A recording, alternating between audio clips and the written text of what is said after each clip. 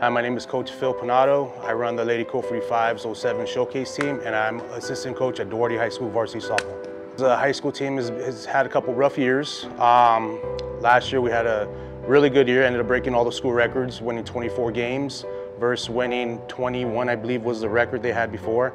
So from year to year, we ended up winning one game, going 1-11, and then bringing all my freshmen in this year, and I'm going 24-3. So big difference this year, especially with all the players that came in. I'm Pienedo. I graduate the year of 2025. I go to Duarte High School and we are Division 7.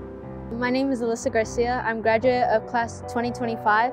I go to Duarte High School and our division is Division 7. Not many fans came out. It was COVID year, but once all the freshmen came in and we started winning, beating all the big names out there, staff started coming out, more fans started coming out, parents actually started coming out watching the games, and it was real good. Every home game was a packed house, and it was really great to see. All the girls were good chemistry, and I feel like everyone wanted it just as bad as we did, so we all did our part into playing this big win for this school. My name is Emily Ramirez. I graduate the year 2025. I go to Duarte High School and we are Division 7. After the season we had this past year, the excitement's just all around. It's just not from us, it's coming from the principal, the athletic director. Everyone's waiting for softball to start. And yeah, there's a big time talk about us, this and that, about Duarte being up there, top dogs again. But like I said, I want to go out there and prove it to everybody, you know, because we're to me, we're the underdogs still. Yes, I have 3 girls, 2 Pienedo girls and 1 girl from Garfield, Audrey Garza and Mel Vaca from Pienedo and Nadia Correa from Garfield. Big years, went very far, and Duarte was really close again there too. But those girls, they came in, they shined, they got their patches and went on to state, and then ended up going all the way to semifinals in state. So, you know, hopefully next year they repeat. Hi, I'm Audrey Garza. I'm class of 2025. I attend at Pienedo High School, and we're Division 3. Hi, my name is Melanie Vaca. I'm graduating class of 2025. I go to Pienedo High School in Laverne, and we are Division 3. Hello, my name is Nadia Correa. I'm class of 2025. I attend Garfield High School, Division 2. We made it to CIF, and we won, and it was a great experience. It was fun. It was nerve-wracking playing at CIF, even being a freshman, but I knew I had to put that aside because I knew my team needed me, and I just had to give it my all. I was on JV for the season, and then I had moved up to varsity and had experienced CIF. The girls you play with on varsity, they become like your sisters, and it's a great experience, and I'm so thankful and grateful that I got to play with them and experience that and that level and competition. We made history in our high school, which is like amazing feeling because you're a part of that. In the CIF game, I was 0 for 2, and I was at bat. We were tied 3-3, and I had to help my team out. I knew it was my time. I knew I had to overcome it. I couldn't get mad at myself no matter what the outcome was, and I did, and I made a 2-run double to take the lead. And winning it just makes it better because we needed it for our community, our school, and just as a team to grow.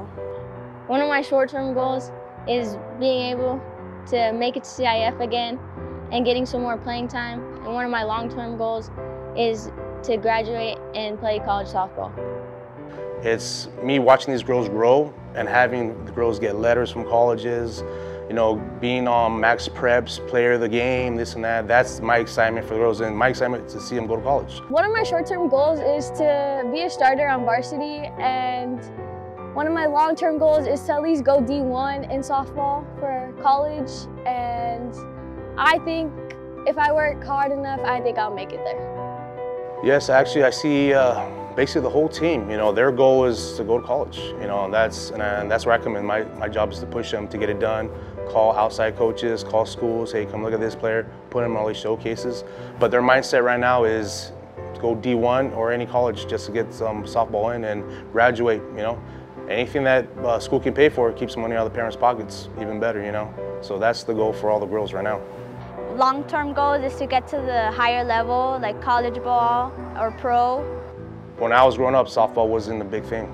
It wasn't a big thing. It was just baseball, was for boys, and there wasn't a professional league. Now there is, and now there's opportunity for these girls to actually go to school, graduate, play softball, and get drafted to actually play a pro sport, play pro softball. You know, and that's the excitement I get too, because there's a handful of these girls that can do it. One of my favorite memories is probably when we went out to Colorado and won the silver bracket. Every year that we play, we go to a tournament out of state. You know, we're supposed to get eliminated here and there, and we end up winning the tournament. It's the excitement I get every year. My favorite part of being on the 45's is that I feel like I could be a part of a family, and like I know they have my back when I'm on the mound or when I'm having a rough time. Like I know they have me. They could get me with their bats. They can help me with on the field, and outside of the team, they help me get through life. For me, my strength as a teammate is to be there for my girls when down.